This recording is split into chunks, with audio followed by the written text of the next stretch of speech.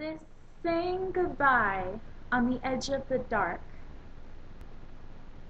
and cold to an orchard so young in the bark, reminds me of all that can happen to harm an orchard away at the end of the farm. All winter, cut off by a hill from the house, I don't want it griddled by rabbit and mouse. I don't want it dreamily nibbled for browse by deer, and I don't want it butted by grouse. If certain it wouldn't be idle to call, I'd summon grouse, rabbit, and deer to the wall, and I'd warn them away with a stick for a gun. I don't want it stirred by the heat of the sun.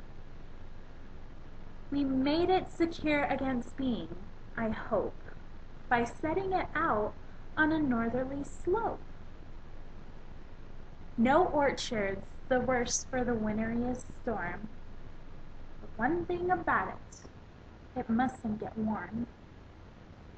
How often already you've had to be told, keep cold, young orchard, goodbye and keep cold. Dread 50 above, more than 50 below. I have to be gone for a season or so.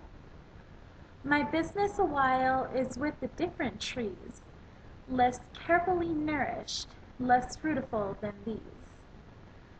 And such as it is done to their wood with an axe, maples and birches and tamaracks.